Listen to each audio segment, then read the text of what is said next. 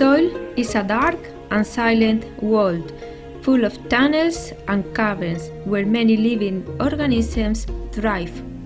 Normally, we do not pay enough attention to the solid medium which is beneath our feet. However, the soil performs such important functions as the support of buildings, the digestion of waste added, water storage, and it sustains the plant that provide food. All the soils have layers roughly parallel to the surface, called horizons.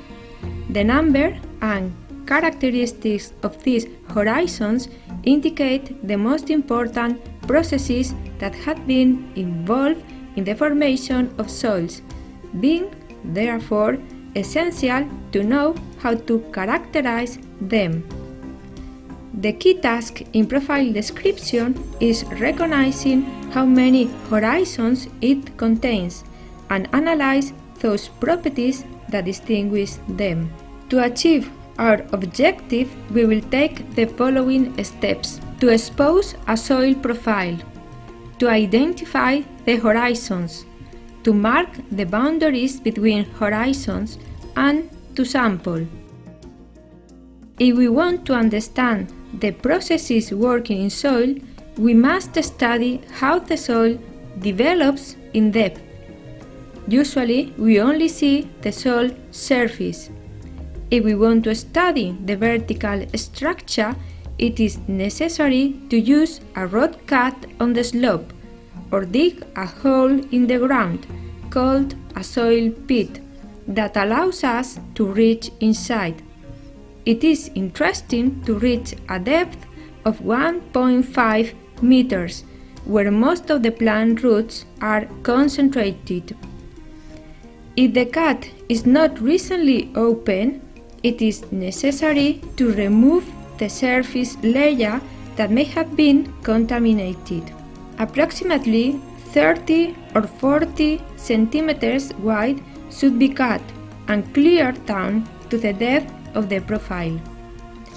The horizons can be differentiated by distinctive properties such as color, porosity, shear strength, stoniness, etc. Color differences are distinguished at first sight, but for other properties we need to sample aggregates from two different horizons to compare their shape and size.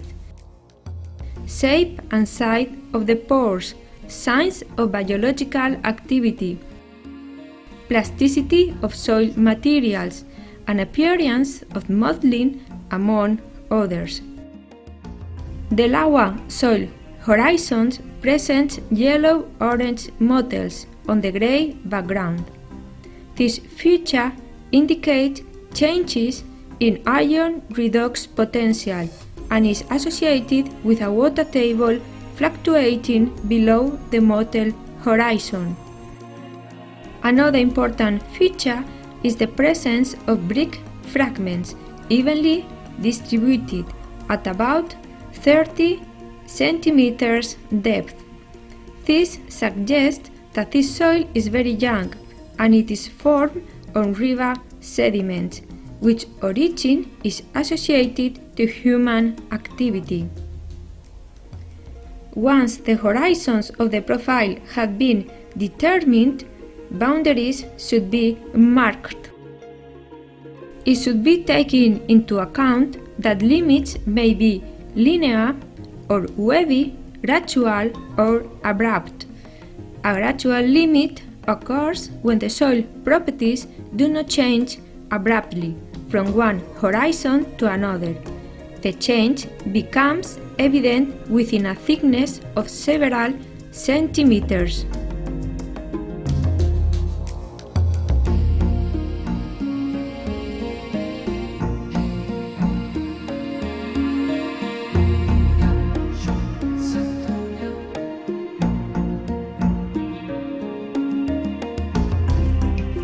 Once identified and marked the boundaries with the aid of spatulas, the horizons are numbered starting with the superficial one. Next step is to measure the depth of each horizon. To achieve this, we put a tape measure in vertical position with the zero of the scale at the soil surface. Each horizon is bound by the depth of its upper and lower limits.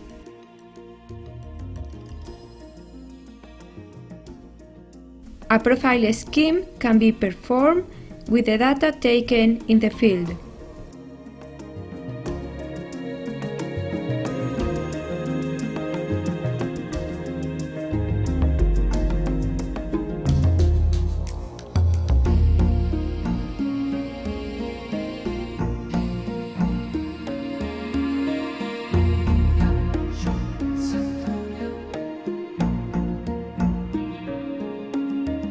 The field study can be complemented with laboratory analysis of soil samples that have been taken from all the horizons.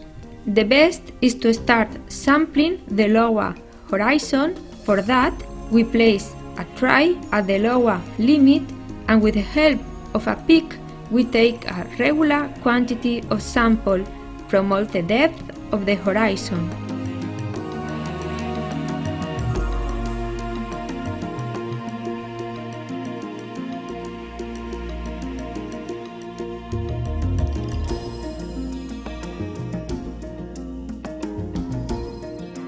The sample is transferred to a plastic bag, then is properly labeled and closed.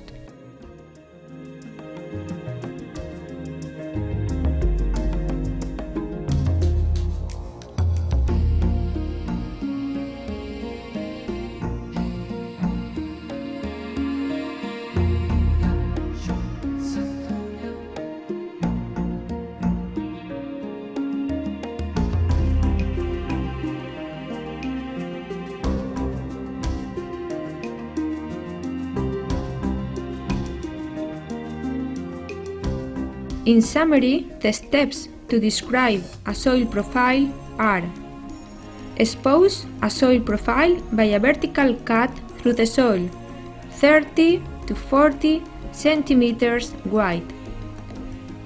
Identify the horizons on the basis of distinguishing characteristics.